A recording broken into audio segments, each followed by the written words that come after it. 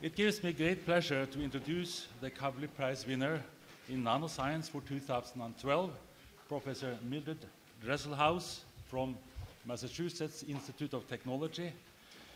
The prize is awarded her for her pioneering contributions to the study of phonons, electron-phonon interactions, and thermal transport in nanostructures. Dresselhaus laid the foundation for our understanding of the influence of reduced dimensionality on the fundamental thermal and electrical properties of materials. Her work has provided a series of seminal contributions to the science of carbon-based nanostructures for 5 decades. Besides being dubbed the Queen of Carbon by her peers, Dresselhaus has also been a great role model for many young students in the field. Please, Dresselhaus.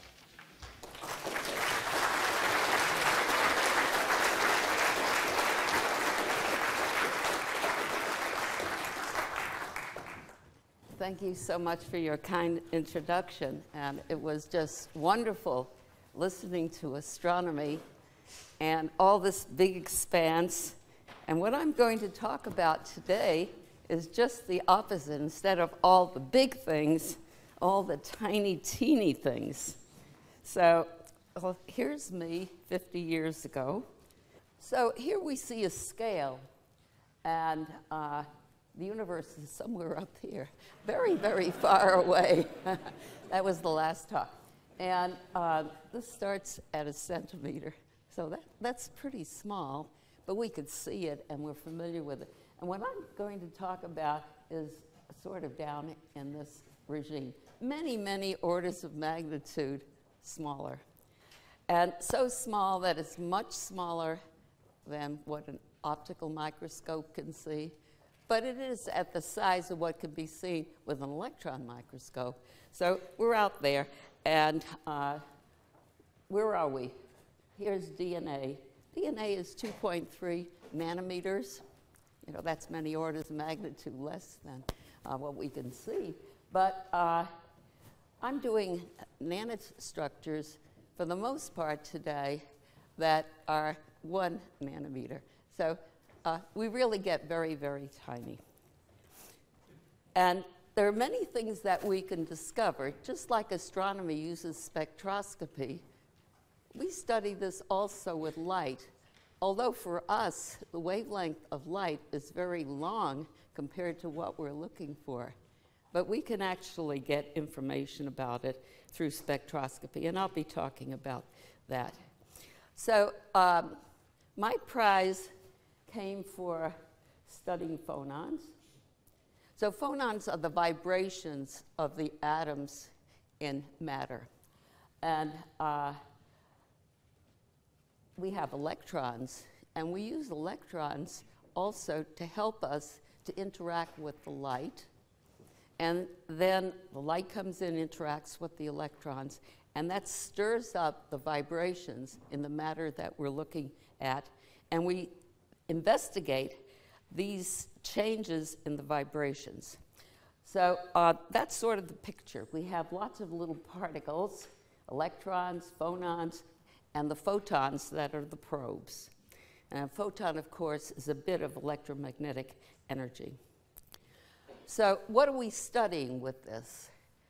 Nanostructures, because that's what my prize is about. So there we go. And why do we do this? Nanostructures behave differently than exactly the same material in bulk form. And we'd like to know what the difference between the behavior is between the nanostructures and the behavior in the bulk form. So that's one of the objectives. And by studying the scattering of light from those objects, so it's a little bit like astronomy, because they're studying scattering of something from something else, right? We have collisions and whatnot. We study something not so different. And what happens is that in many of the things that we study, there is interactions that in these little bits of matter that we can see in nanostructures that we don't see in 3D bulk materials. So that's what the objective of our work is, and we study many things, and I focused on just two topics for my talk today: carbon and energy. So I try to do all of this in the remaining part of my 25 minutes. So I started out inspired. This is 50 years ago when I started all this. So I was very much inspired by a paper that's even older than 50 years ago, and that's 1947, where it was shown that carbon is different from everything else. And that work inspired me to study something that was different from everything else, and that's why I got into carbon. And so the first part of the talk, which is the major part, is about this thing that's different for everything else. Now, I thought that the solar system and out there in space, we would hear something about carbon being different out in space. It probably is, but I didn't hear about that. So maybe you should look for that, and we could talk about that in the future. So, and what's different about carbon is that the electrons in these carbon formations behave very differently. In all other kind of semiconductors, normal materials, the dispersion relations, that means that the relation between energy and momentum of the object is quadratic. That's for other things. But for carbon, the relation is linear. So why is that? Well, it has to do with symmetry. But I'm not going to go into that aspect today, because that's a lecture all in itself. But I'm going to talk about the consequences of that on carbon. So my study spans 50 years, so I started here in 1960. And that's when I first started working at MIT. I got my first job as an independent researcher. Back in 1960, what happened in the world is we had Sputnik. And Sputnik came from the Russians, and the Western world was very excited about the Russians having the capability of working in space. So that has to do something with the astro community. They inspired this, so it's also related to the first set of talks, isn't it? But we didn't have that in the US.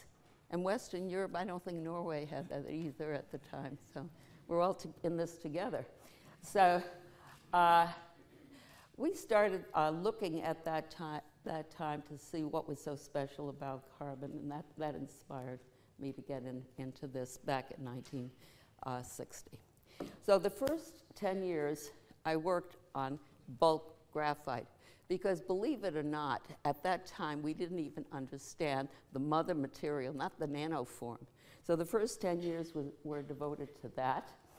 And then in 1973, I started working on intercalation compounds. I'll tell you what that is and why it's interesting. So that's a one-dimensional system, having two-dimensional layers. So we have stacks of things. So that's the one dimension that we have stacks. And then the two-dimensionality is what happens in the stacks. So that's the intercalation compounds. And then in 1980, just around in here, we started discovering clusters. So that's this blue thing. And that led to fullerenes, which is this big hump. 1985, fullerenes were discovered, and we discovered precursors of fullerenes in 1984, but we didn't know what they were. So that's the fullerene hump. And then in 1992, two of our collaborators, Fujita-san, who is not alive anymore, but Saito-san is, and he's in the audience, and they predicted that what the nanotubes might be like if we could see them, discover them. So we started working on that project. So here's nanotubes. And then we had graphene at the very end, 2004. Well, we started working graphene actually in the very beginning from the 1947 work, and it was the inspiration all along here. And the first paper we wrote was on graphene was in 1996.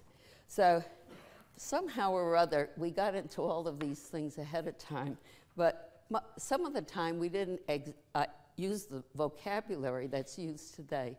So you don't know that they're connected, but that's what happened historically. So that sort of explains the big picture of what we've done.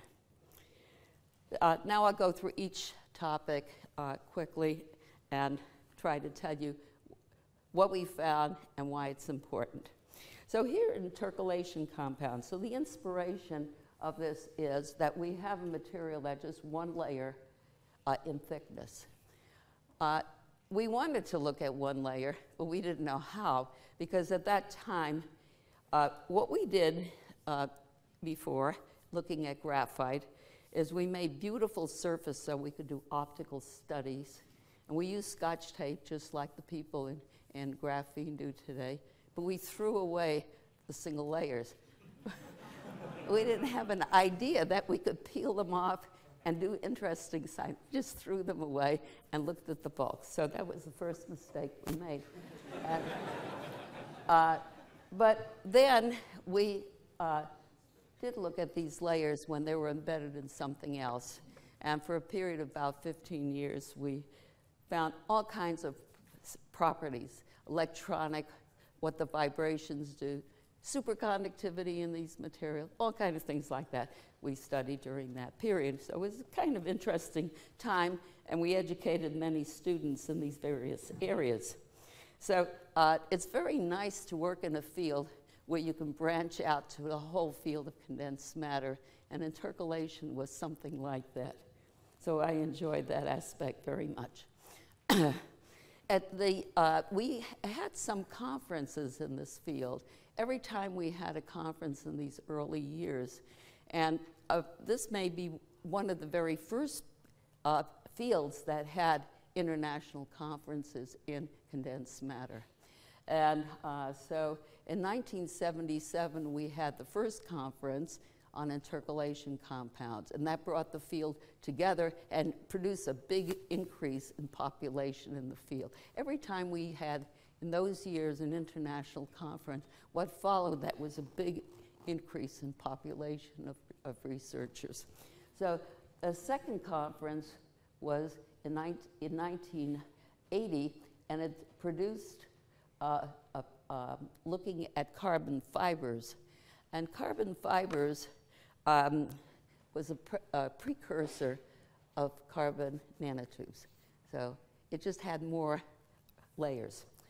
So I was out here in 1990 with carbon fibers, and going down in this direction, you can make the carbon fibers smaller and smaller, and if it just has one layer, then we get a single-walled nanotube.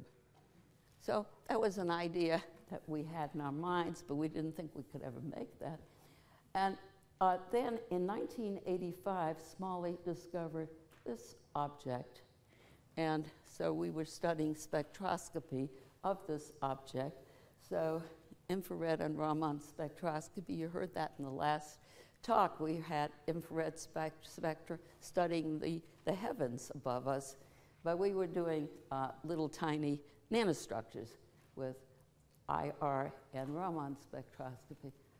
And so just imagine that we go from C60 to C70 by elongating along this axis.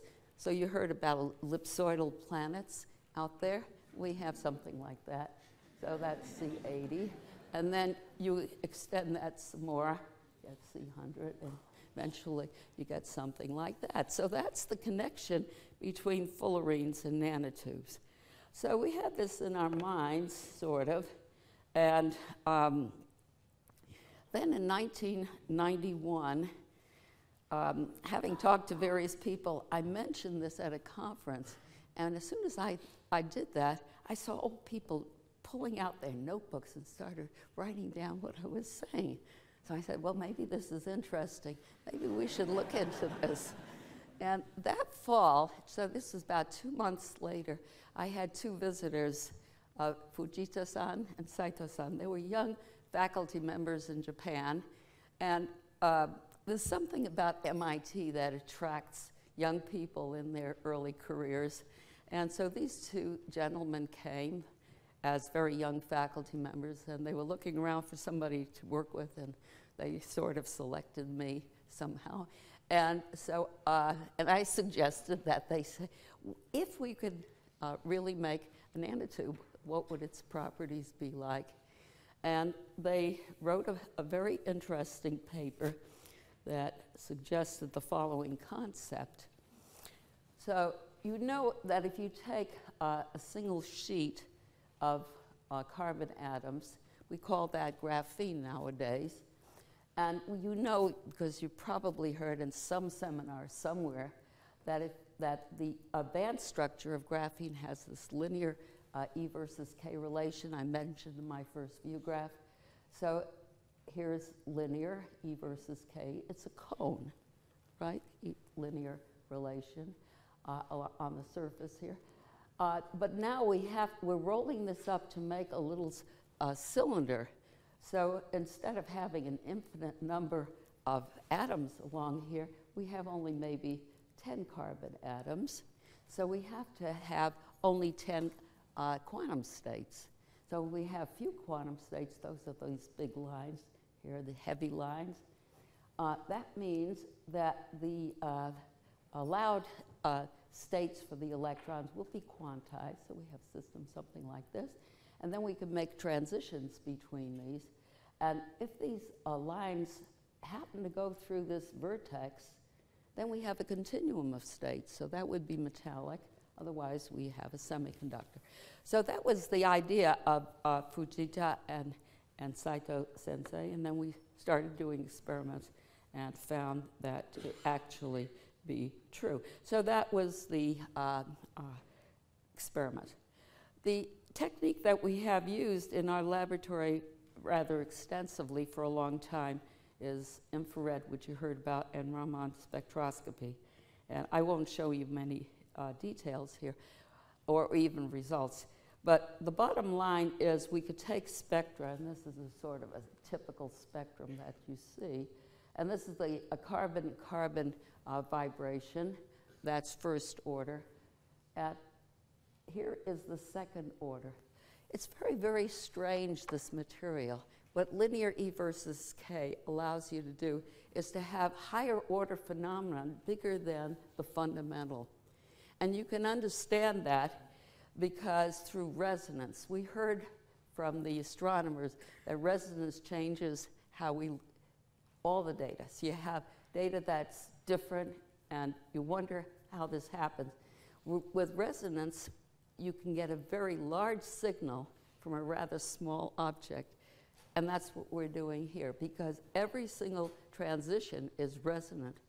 And because of that, the initial state is resonant, and the final state is resonant. Everything in between is resonant. And that's what's responsible for these very huge peaks. So just like in the first talk, we find that resonance leads to phenomena that are unusual. And by interpreting that, we learn many things about what happens about the electrons, about the vibrations, and the interaction between them. Now, so without going into very much detail, I'm just going to show you a couple of spectra. This is the very well-known, and I saw the author of this, first author of this paper, A.M. Rao, is in the room. And this is a paper of 1997, very frequently quoted paper, because it shows us two things. It shows us that if you have a nanotube, this is done on nanotubes. If you take a nanotube, so this is a bundle of nanotubes. There are many nanotubes in here. Each one of them has some resonant frequency where all the atoms in the periphery are vibrating in the radial direction, and it's a resonance, so it gives you a very large effect when the laser frequency is equal to the energy separation between initial and final states. So that's how we get, for selected photon energies, we select which phonon we're looking at, and that produces what we have here. So that's the origin explanation of this.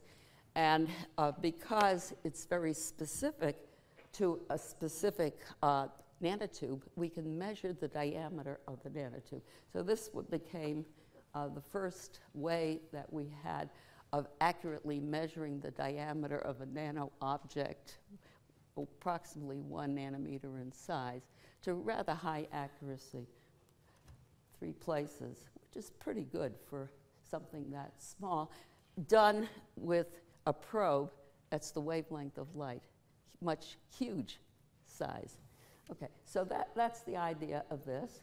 And this one here is the allowed transition between 2 adjacent carbon atoms that are just vibrating this way, breathing mode. Okay, so, and we learn a lot of information about this, about the electrons and the interaction between one electron and another, and the whole sea of electrons, because in a solid-state system we have huge number of electrons. So Avogadro's kind of number of electrons, and they're interacting with each other. We get information about the many body effects of that sort of thing. Now, since the process here, if you look, you'll find that these lines look very different, and they change in their appearance as we change the photon energy. The signal is very large. That told us that we had a resonant phenomenon, and gave us the idea that we should perhaps try to look for individual nanotubes, because if we could get that kind of information, we could then be able to identify which nanotube we had. And so here you could see some spectra. This is radial breathing mode. That gives the diameter. And the shape of the spectrum, like, for example, here you see the carbon-carbon vibration is very different here and there. This particular kind of very large intensity and sharp vibration has to do with the semiconducting tubes, and these ones have to do with the metallic tubes that are totally different. Because they're damped, we have the interaction between these atoms. So what happened after that? So I was talking about nanotubes. In this period, we started working with many other things. So here is graphene. I'm not going to tell you very much about what we did. This is what other people did. What our contribution was is looking at ribbons. So ribbons are like nanotubes that are opened up. So if you understand nanotubes, you can do ribbons. And we use the correspondence between nanotubes and ribbons to learn many things about graphene. So I won't go into the details of that, but that's the whole story about the big thing about this that was interesting, the paper that we wrote in 1996 about graphene. And so what this told us is if we had these ribbons, the edges would have a very high density of electron states, because every time that the shape of the ribbon had these zigzags at the end, that would give this high density of states. And this is the prediction that was made. And then we did experiments that showed that was correct. But the armchairs could be like nanotubes.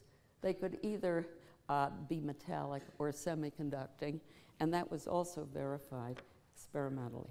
So that's a little bit about the ribbons, and we see beautiful images. This is not spectroscopy, but this is microscopy in an electron microscope, where we, in the side of the electron microscope, we do both transport and we do spectroscopy on the same object at the same time. But I won't say much more. I just conclude by telling you another part of nanostructures that we were working on that was cited by the Kavli Foundation, and this is applications to energy. So people were concerned about energy conversion. And just the same year that we discovered about semiconducting and metallic nanotubes, I got a call from the Defense Department and et cetera, that they needed somebody to think about energy conversion between waste heat and electricity. And since MIT is a place that does interdisciplinary work, they thought I might be able to come and help them with that. And that led to this other aspect of my nano studies that was cited by the Kavli Foundation. And so you see that the solar spectrum has this red part, and that is amenable to solar cells. So lots of people study this, but the sun also gives us all of this heat energy. And this is sort of like waste heat out there. And so what can we do with that? And that's thermoelectricity, which is, the next few graphs, oh, well, this tells you that the world needs energy because we have a few parts of the world, so this is where I live here in the US. We use a lot of energy, much too much. But here is Europe, and you can see, well, here's Scandinavia. Norway's pretty well settled, especially along the coast. You see, they use quite some energy, but not as inland, not so much. And then when you get into Europe, well, they use plenty of energy. Here's Japan somewhere. They're also all lit up. So you can see what's happening in the world this way. But what we've been studying is this conversion between waste energy. So if you have a temperature difference between something, two sides of a bar, so the electron distribution will be different. So here you're at high energy, a high temperature, so you'll have more electrons, and then we have low temperature. So that will have less. So you have different amounts of charge, and because of that, there's a voltage difference, and that's generated by the temperature difference in the bar, and that's called the Seebeck coefficient. That is related then to, well, we have bar, we have electrical conductivity, and then we have to maintain the temperature difference, so we have thermal conductivity as well, and this is the factor that we have. So if we take the quotient of this, we get something that's dimensionless, and that dimensionless factor turns out to be approximately 1 for the best thermoelectric materials that could be made for up till about 1990 when we started on this, and the Defense Department wanted to improve this, so they got in touch with me and probably a few other people, and we started working on this. And so S, that's the Seebeck coefficient over here, decreases, you could see, as the carrier concentration increases, the electrical conductivity increases. So you don't have a possibility in the same material of maximizing this quantity because they're counter-indicated. And when the electrical conductivity goes up, the thermal conductivity also goes up because of Wiedemann-Franz law, and so those changes almost cancel one another. So because of this, it's very hard to change the value of ZT. So people were working on this problem for about 30 years, not very hard because they gave up. But we got started in this in 1990. And the idea was that we would use nano because nano has different properties than non-nano. And maybe that would make a big difference. And it turned out to make quite a large difference. And for the last 20 years, that's what people have been doing, including us. We sort of started working on that. And so I can show you what's happened. This is many people and many results. And you could see that the original prediction that we made in 1992 that nano would be helpful and why really does work. So you take silicon germanium, this is bulk, and then this is nano. And then take, so this is the two red ones. And here we start with, one is N-type, one is P-type. You get the same thing for that. And all of these things are nano, and we go way above this ZT of 1. So the prediction, this is to show you that the prediction works. And this view graph shows you how we actually make samples that make this in bulk quantities. What I showed you before is how we do the proof of principle for many materials. Once you know you're on the right track, you try to make a device that actually does something for society and something like this. It's a very messy kind of looking material, but the idea is to make a bulk nano system. So that's what we do, and I think this might be a good place to end. When you do that, every single property improves. We showed before that if you had a bulk system, when something goes up, the other thing goes down.